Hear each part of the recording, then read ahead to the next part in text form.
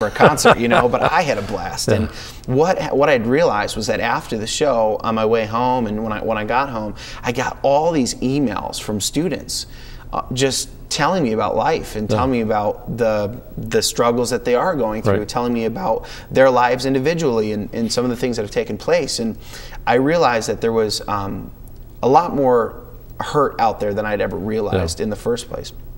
And really, I just, it was one of those things where after I played that first school, I think the next school in town kind of heard about it. And they wanted to bring me in. Yeah, and so now it's like all I do. I mean, my main thing is the Blue Project is playing. Like I said, I started out in high schools, and I remember the first time I got asked to play in middle school, it was actually where I went to school. It was Vestal Middle School, and I was terrified. I was like, man, I don't know how to play for middle school kids, man. They're going to eat me alive. But I actually have a ton of fun with playing for middle schools. My wife is a middle school teacher too, so it's really, really snowballed. And I bring all that back because, you know, if all these years, if I had been a Christian artist, I would never be able to go into these schools. The Blue Project, you know, there's a very, very strong line there. When I go into public schools, I'm not able to say anything about my faith, which I respect because I understand that I'm there to do a job and and have a focus.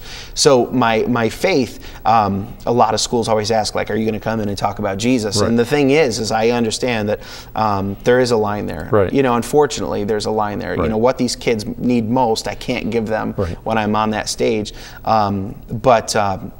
If I had been a Christian artist all these years, I would never. You never got out to the I would schools, never be able to be in these schools, and so the Blue Project has really snowballed into this program that's geared around real life pertaining to students. Basically, it's a concert, and I take students through all these songs that I wrote, and every song kind of has a different topic or a different issue. And you know, I talk about finding the good in life when you're in the midst of bad circumstances, overcoming obstacles, and you know, these days it's so hard to go into a school and not be affected by the bullying issue. And so a lot of my program has to do with that. I wrote a song for a girl who was bullied horribly in school.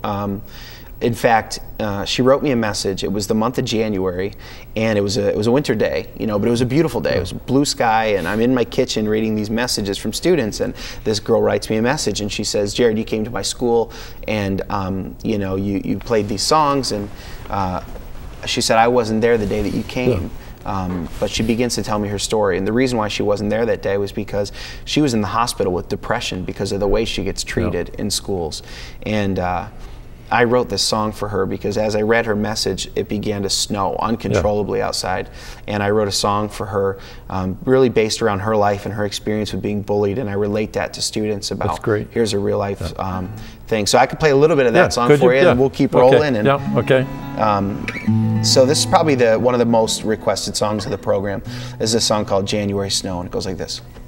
They put me away in a place to try to make me feel better, to take the trials I face and make them go away. But as long as these people keep calling me names, I don't think that these problems will ever change. No, not today. Well, not today. Well, tears are falling like January snow, and nobody seems to know that I've been feeling this pain and fighting this fight. It seems the day that I was born. Yeah, and sticks and stones may break my bones, but your words hurt more than you'll ever know, making all my tears fall to the ground, just like a January snow. Sometimes I just break from the pain of when this heart of mine gets shattered. Yeah, the smile I fake seems to fade away when I'm left alone to cry. Oh, to think of the ways that I'm beaten down, yes, and broken up, oh, and pushed around. I need someone to save me. I need someone, yeah. When tears are falling like January snow, and nobody seems to know that I've been feeling this pain and fighting this fight. Seems the day that I was born. Yeah, and sticks and stones may break my bones, but your words hurt more than you'll ever know, making all my tears fall to the ground, just like a January snow. So that's about it. You know, it's her story and a song that I wrote, and it's been cool to relate that to students. So, you know, that's kind of what the program's about. No, that's great, because bullying, that's such a big thing going on now. Huge. It's huge. I love the way you put it with the snow and everything. Yeah. What a great feeling. So yeah, cool.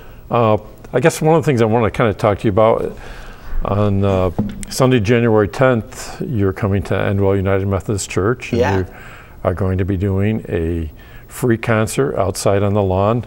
We're hoping that the weather's going to be decent. Yep, praying for some sunshine. And if it doesn't, we'll be inside in the sanctuary. But we are looking forward, and it's something that the church, Endwell United Methodist, is sponsoring.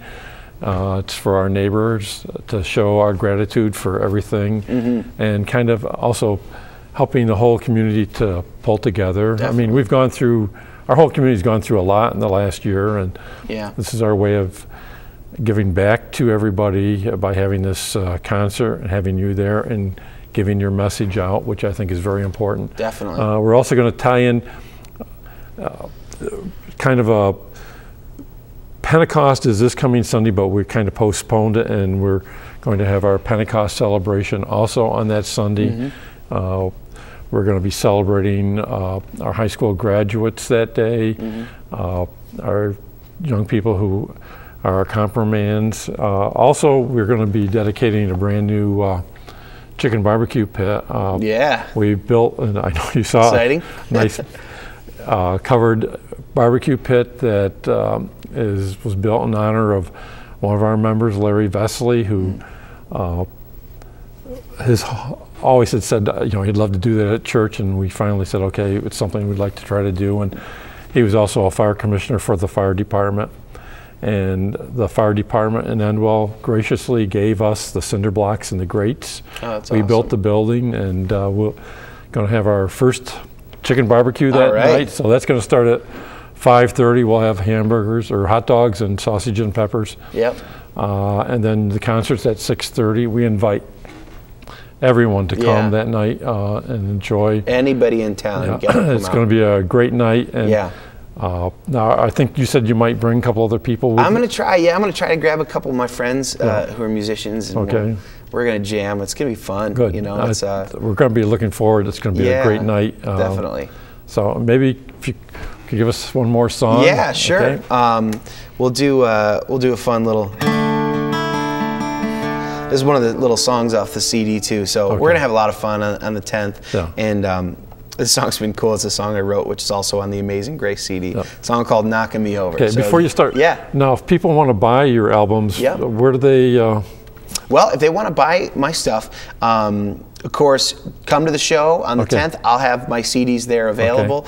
I believe some of the CDs might still be available at Barnes & Noble and Vestal. So if you want to sneak in there. And then online, you know, everything's online these days. So if you go to jaredcampbell.com, there's a little store tab. And you can download all of my songs right there. Or my songs are all on iTunes as well. So, great. Yeah, so this is another tune here. And I'll play a little bit of it for you. It goes like this. Your love is real, like a wind coming in, knock me off my feet again. Yeah, you come knocking me over with your love. And this love I feel, like the force of a wave when the tide is rolling in, you come knocking me over with your love. And you feel me when I encounter all of your wonder. Oh, you come knocking me over with your love, and you move me in your power. I can't stand no longer. Oh, you come knocking me over, yeah. Oh, yeah, yeah. Your love is wide, and it comes at me like a force on every side. Yeah, you come knocking me over with your love. And Your love is deep and it's rising to the surface from beneath, yeah. You come knocking me over with your love and you feel me when I encounter all of your wonder. Oh, you come knocking me over with your love and you move me in your power. I can't stand no longer. Oh, you come knocking me over with your love and saying, how high, how deep, how wide, from oceans to the sky. Your love continues forever and ever. When I think I've reached the heights, you catch me by surprise. And you come in, you come knocking me over, and you feel me when I encounter all of your wonder. Oh, you come knocking me over with your love and you move me in your power. I can't stand no longer. Oh, you come knocking me over, yeah. Oh, yeah, yeah, yeah, yeah. You come knocking me over with your love, with your love. There you go. Very good. Yeah. Again, on Sunday, June 10th at 6:30 in the evening, Yep. Jared's going to be doing a free outdoor concert at Endwell United Methodist Church. We're located at 3301 Watson Boulevard in Endwell. If you're hungry, you can come at 5:30. We're going to have a chicken barbecue. So 5:30 is the chicken barbecue, Right. And then until it's gone. Until it's gone. Then we'll have also have some hot dogs or sausage and peppers for sale. And of course, your free concert, and we're really looking forward to it. Yeah, it'll be great. It's it definitely, you know, something to bring the family out to. Right. I think a lot of times when there's events and different things, it's hard to know whether or not it's family friendly or whatever. But man, bring the kids, bring the aunts and the uncles and the cousins, bring everybody. You know, and it's open to all ages. It's just not young people. Exactly. We would like everybody to come and enjoy the evening. It's going to be fun. It's going to be cool, and we're going to pray for some sunshine and some nice weather, and it'll be good. So we'll see. As long as it's not the hot weather that we had before, exactly, but decent weather. Yeah. Really looking forward to it. Definitely. And I appreciate it so much that you took the time. I know you're very busy. You said you're going out of state next week. So I got to head to North Carolina next week for a show, and I'm always bouncing around, but I'm just glad I got enough sleep to make it here today, and to pull it off without yawning too much. Well, I appreciate your taking the time to be here and share your music with us. Cool. It was great. Thank you so much. So once again, you know, if anybody wants to know, jaredcampbell.com is my website, and then for the Blue Project, the website for that is JC, like my initials, jcblueproject.com. So great. You can find all that stuff there, so check it out, and we'll see you on June 10th. Very good. Yeah. Okay, thank you again, and thank you for watching Encounter, sponsored by the Broome County Council of Churches.